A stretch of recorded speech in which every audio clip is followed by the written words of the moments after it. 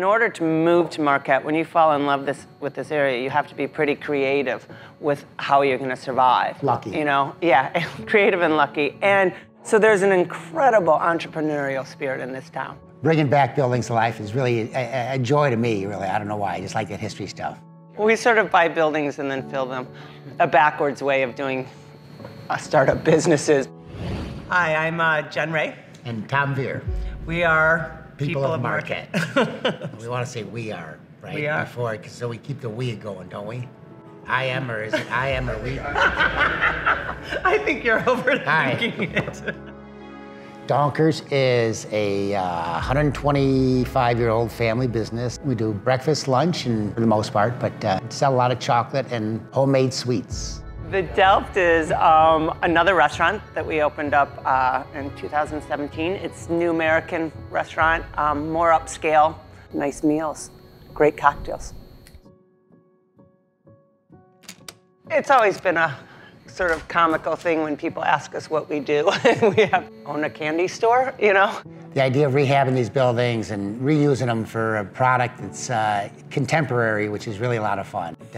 The restaurants are sort of the thing that happened after that, but the construction is really what I enjoy. See the construction and I smell the construction, that's a lot of fun too. But most of them have been very good. There's a few bad ones, but I'd say they're probably 10 to 12, I'm not really sure.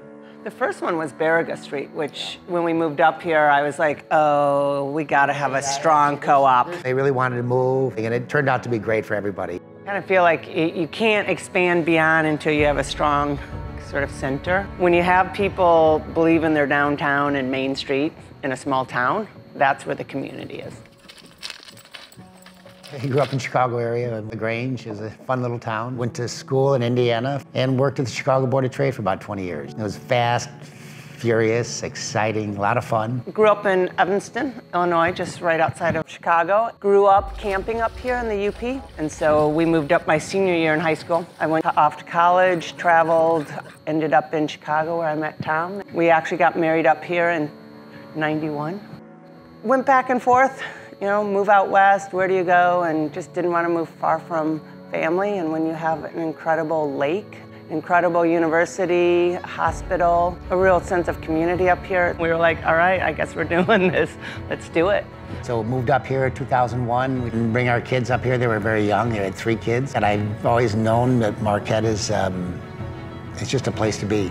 Just being contained into a place that has most everything there because it has to have it. Everything else is 300 miles or 150 miles away, so you have to have that community, and we do.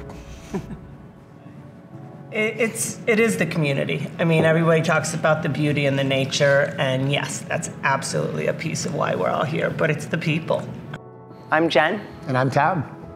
We made it Marquette. We made it Marquette. Good job, hon. Try it again. I think you nailed it. All right.